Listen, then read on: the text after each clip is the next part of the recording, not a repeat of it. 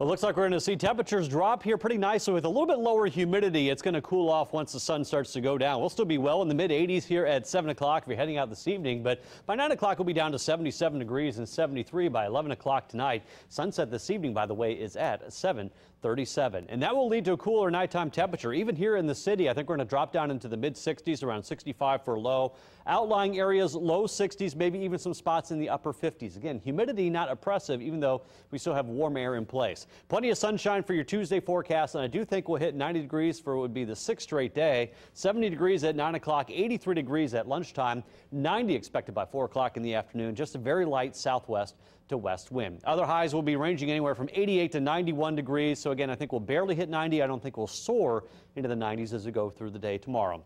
8-day forecast, big cold front coming through. Unfortunately, though, not a lot of moisture with it. I think just a few hit and miss showers and thunderstorms, all we're going to squeeze out of that. And then the cooler air arrives. 73 for high on Thursday, 70 for high on Friday. So back to cool weather for high school football Friday night. And check out the weekend. 68 for high Saturday, 73 on Sunday. We'll see a bit of a warm-up kick in early next week, but not a huge one. 77 for high Monday, upper 70s by the time we get to next Tuesday.